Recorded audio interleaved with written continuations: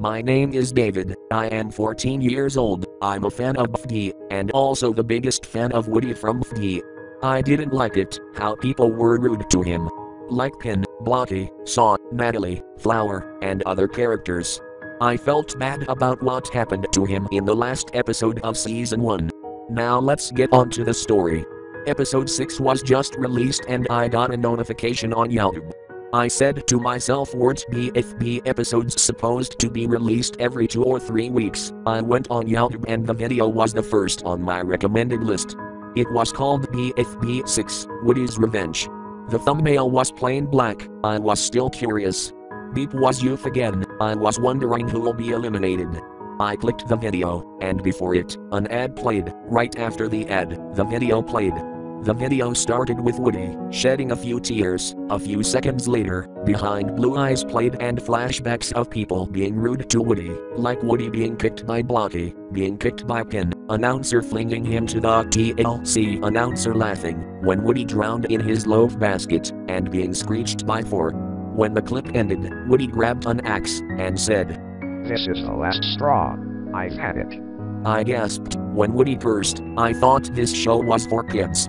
Woody walked to Blocky and Blocky looked back. He was terrified and Woody hit him with the axe. Blood flew out of Blocky. I thought objects didn't have blood.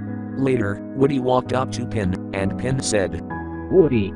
Woody replied, "This is for your own good." Pin ran away but Woody's range was too good for her. Woody threw the axe and Pin's top was cut off. Pin later replied, "Is this about Season 1? I'm sorry."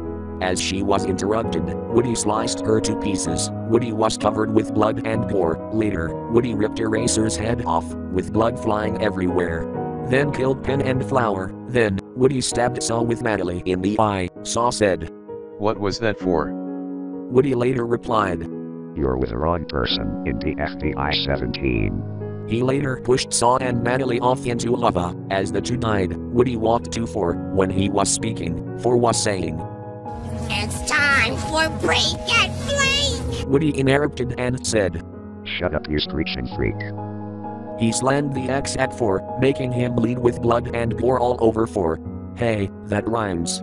Anyways, Woody looked at the camera and said, "The devil is my master. I must kill myself to make him happy." He later faded into nothing. The stinger was that X walked to 4. When he saw 4 dead, X started sobbing. He yelled, "4, why did you leave me?" The episode ended. I was terrified about the episode. I contacted Jack Angelify, the creator of BFB. I told him about the episode. 1 week later, he replied this.